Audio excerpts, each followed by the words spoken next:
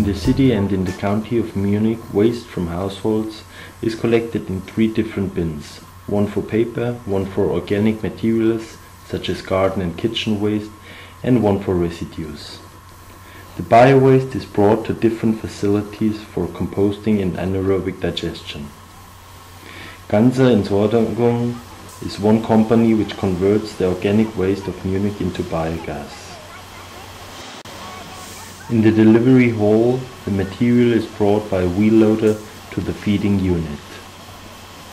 From here, it goes to the treatment process.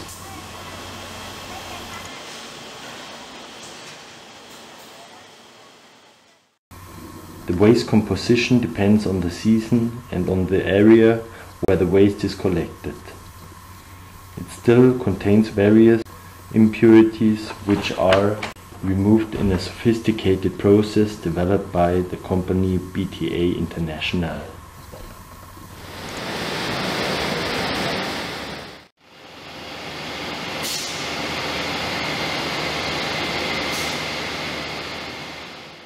Impurities include metals, stones, and larger fractions that are not digestible, like plastic bags or larger wood parts.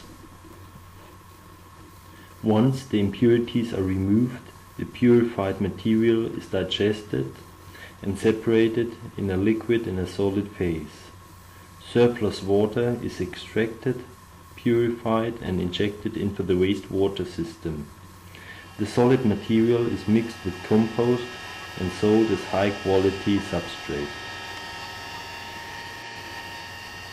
Finally, the biogas is used to generate heat and power.